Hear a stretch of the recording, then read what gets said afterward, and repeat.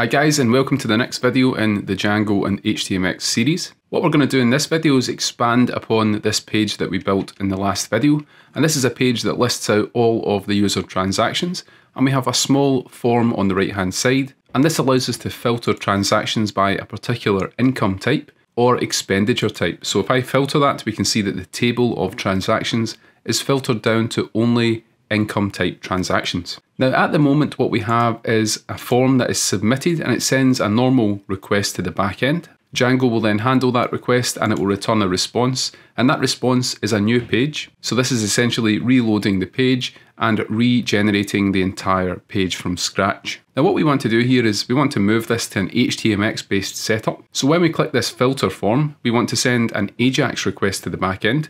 We don't want to reload the page, and we want to get back a response which is an HTML partial, a hypermedia response. And we want that to be swapped in and to replace the existing table in this case with the new data. So let's get started building that. If you remember from the introductory video in base.html, within the head tag here, we have a script here that links to HTMX on the CDN. So we have access to HTMX in this project. What we're going to do is we're going to go to the form element in this transaction list.html.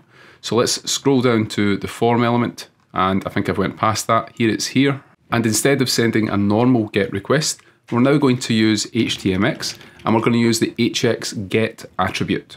Now what we pass in here is a URL that we want to send the GET request to, and I'm going to use that transactions-list URL along with Django's URL template tag here, and that's going to reference this URL in the URL patterns, and that's going to call this view here called transactions list. So that's going to send the GET request, and that's going to use an AJAX request behind the scenes, so we're not going to get that page reloading effect. Instead, we want to get a response and swap that into the document, and that's going to replicate the kind of functionality you would get in a single page application. But of course, the benefit is we don't have all that complexity of React or Vue.js. Now what we're going to get back is a partial, and we're going to build that up in a second, but what I want to do now is set a target for the response. Now we can do that by setting an element here, an attribute called hx-target, and we can set that to a selector in the document. Now the selector I'm going to use is one called transaction container.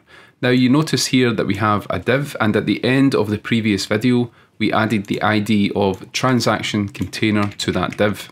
Now what this is doing is it's wrapping the entire table. So this table of transactions here is being wrapped by that div, and if we look at where this div is defined and scroll down, this is going to replace that table with the content that we're going to get back from Django.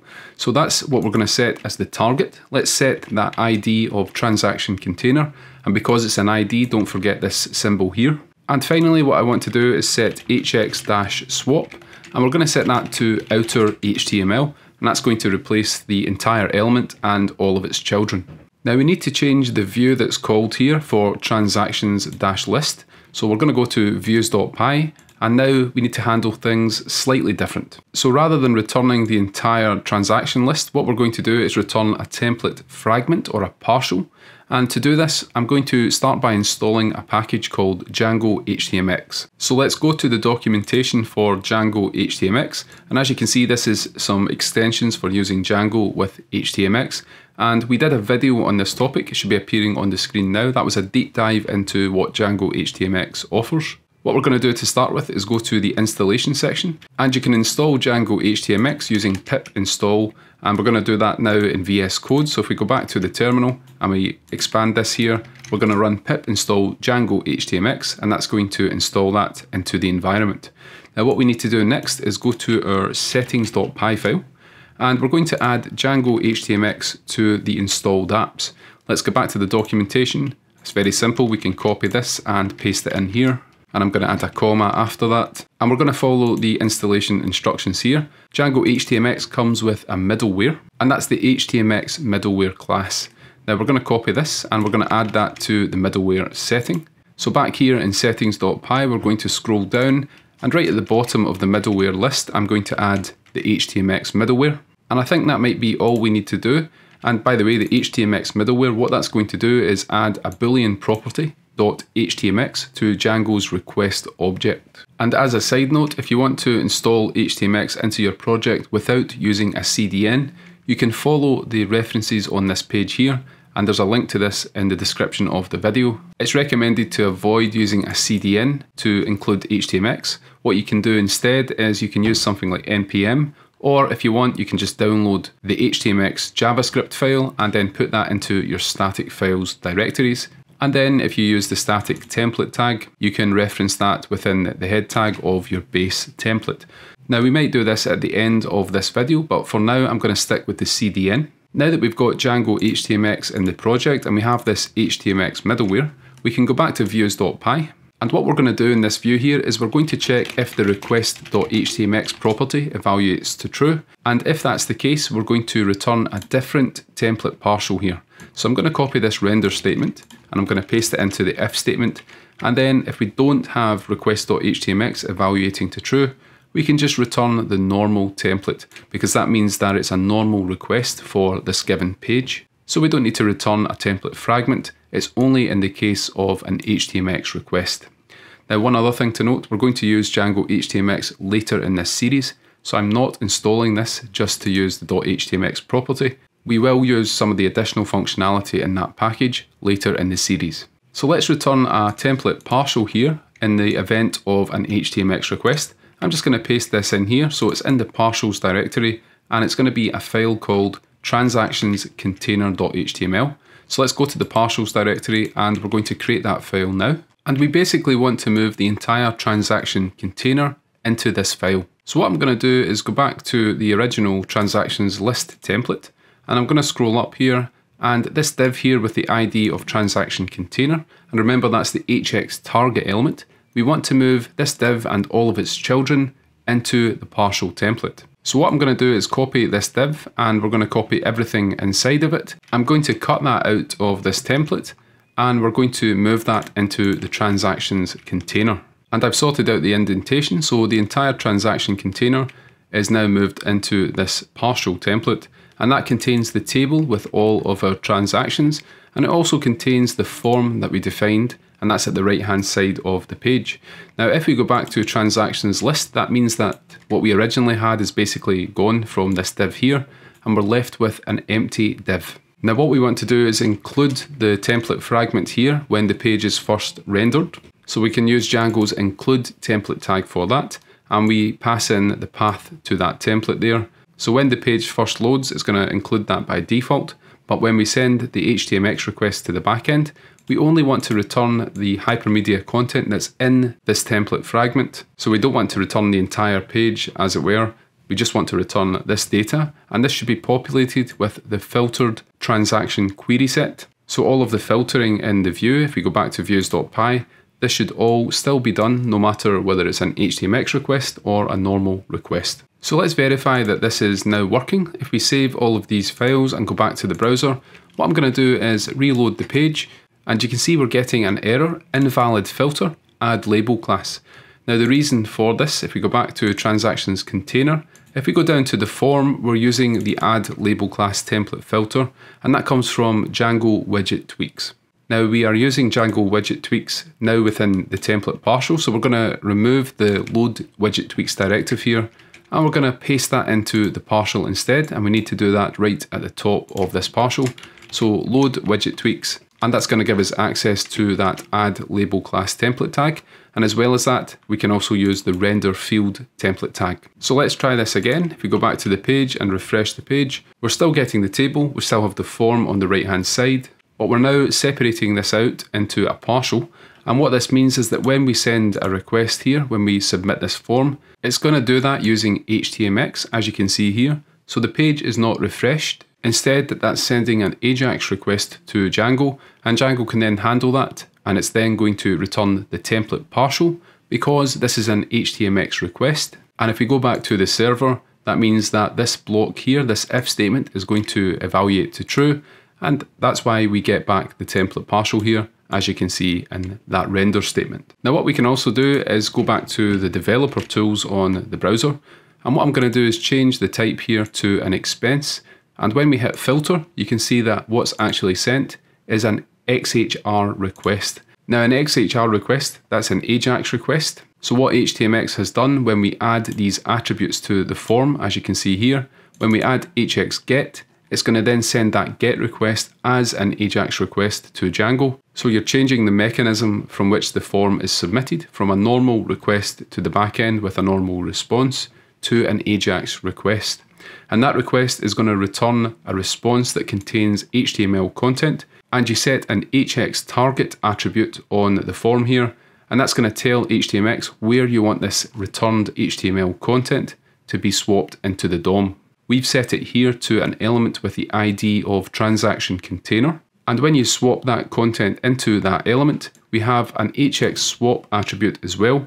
And that is an attribute that can allow you to customize how that content is going to be swapped into the document. What we've got is outer HTML, and that means the returned HTML is going to entirely replace the target element and all of its children. We're going to see examples of other swap techniques later in this series. But for now, let's finish the video by showing how to bring HTMX into our local application. And instead of referencing it in a CDN, as we're doing here on line 17, we're instead going to add it to the application. So we can go back to the Django HTMX documentation on the installation page. And this section here will be linked below the video. What we're going to do is download the HTMX file from the CDN. So let's go to this link here, and that's going to take us to the latest release of HTMX. And we're going to download the minified HTMX file here. If we view that raw in the browser and copy this, what we can do is go back to our application. And in fact, I'm going to go back to the Django HTMX installation page. And what we're going to do is we're going to add it to a file called htmx.min.js. And that file is going to be in a static directory. Now we have a static directory in the starter code. It's in this directory here. And we're going to add a JavaScript folder in that directory. And within there, what we can do is create a new file, and it's going to be called htmx.min.js. And I'm going to paste the contents of the code from that CDN into this file. So we have the file locally. We don't need to go over the network now to fetch that data. We now have it locally, and we can close the htmx.min.js file. Now the next step is to use Django's static template tag in order to reference this htmx.min.js that we now have locally in the static directory. So at the top, we've already loaded the static template tag, and we can use that here within the source of this HTMX script. So rather than linking to a CDN, we're going to remove that. And what we're going to do in here is use the static template tag in Django. And what we're going to pass here is the path to htmx.min.js from our static directory. So that's going to be in a JavaScript subdirectory, JS. And then within there, it's going to be htmx.min.js. Let's now save this, and we can go back to the browser. And I'm going to go back to this page here. And this is our application. I'm going to refresh the page, and we're going to make sure that that HTMX file is being loaded by looking at the network tab. If I refresh this again, you can see we're getting the 200 response. It's able to fetch HTMX from our local directory, and it's going to use that now instead of using the CDN link. So let's just doubly make sure that this is working. We're going to select expenses only, and we're going to filter the table. And as you can see, that's working without a page reload. If we look at the network tab and select income, that is still sending an XHR request. So that's all working fine. I want to finish this video with a very small optimization. And to do that, we're going to look at django-debug-toolbar. And you can see this here. That was part of the starter code. And what I'm going to do is refresh this page, and we're going to look at the SQL queries that are being generated. You can see we have 23 queries when we load that page. And we have 20 similar queries. And the reason for this is due to the lookup of the category foreign key. So why is this happening? If we go back to our models.py file to start with, we have a transaction model. It contains a foreign key to the category model, and that's this one here that contains the category name. And what's going on is the classic n+1 problem. We did a video on that should be appearing on the screen now. You can check it out for more information.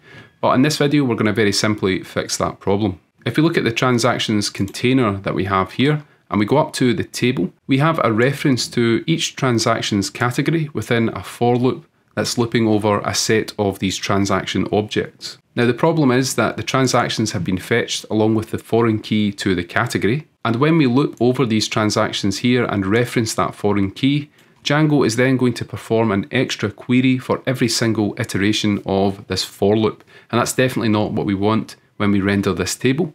But there's a very simple fix here. We can use the select related function in Django, and that's going to do an SQL join on that foreign key when it's performing the fetching of the transactions. So essentially in one query, we're also going to get back all of the categories that are attached to each transaction. And because this is a foreign key, actually it should get back the single category that's attached to that transaction. So it's a very simple fix. Like I said, we're going to go back to views.py, and it's this here, this transaction filter that we're using. That's the Django filter set, and we're passing a query set into that. What we're going to do, as well as filtering by the user who's logged in, is we're going to chain select related to this, and we're going to select the categories from the database. That's going to do that join, and for each transaction, it's going to fetch the category that's associated with that transaction. Now, what we hope to see when we go back to the page is that instead of 23 queries, we're going to cut that down significantly.